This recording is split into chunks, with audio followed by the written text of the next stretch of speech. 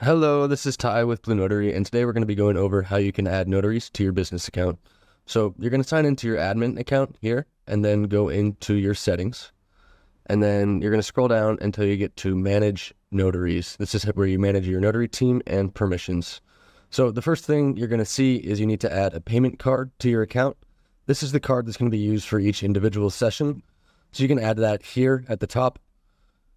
We've got some pre-saved cards in here, so I'm just going to add one of these. And then you can add notaries to your team. So let's pretend that I am the admin and I also want to add myself as a notary using the same email. For example, my email is ty@bluenotary.us. To do this, I can type in ty plus notary@bluenotary.us. And then I can send this invite off. I have the option of choosing if the notary can invite signers for a session or if I want to just leave this responsibility up to the admin.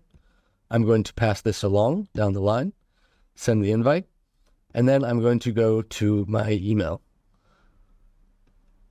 Create your notary account. All you need to do is click Get Started here. And it's going to log me in to my Pro Notary account. From there, I need to create a password. This needs to be 10 characters long.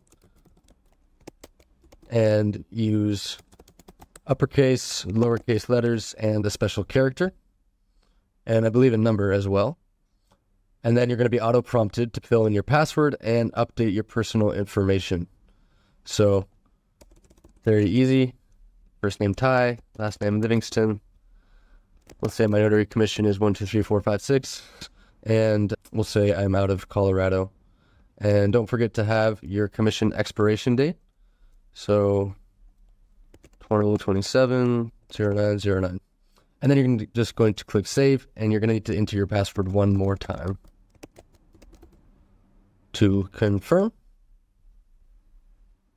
And just like that, your notary account is set up to use underneath your business account. So that is how you're going to add a notary to your business account.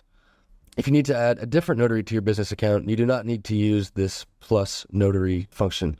You can just add bill at BlueNotary.us or whatever your organization is, and it'll send the invite along to them. So this is just a little tool for if you want to use the same email for both accounts. So if you found this helpful, then follow along, like, and subscribe, and don't ever hesitate to reach out.